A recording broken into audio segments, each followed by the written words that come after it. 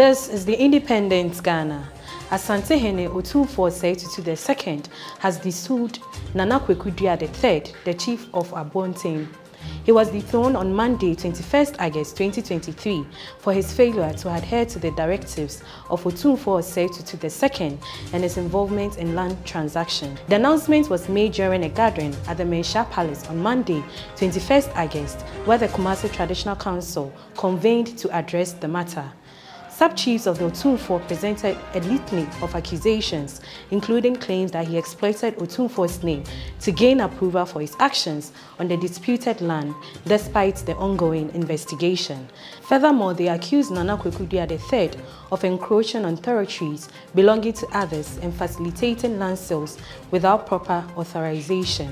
In response to the allegations, Kwaku Duah III denied the specific accusation of using Otumfuo's name as leverage for his actions.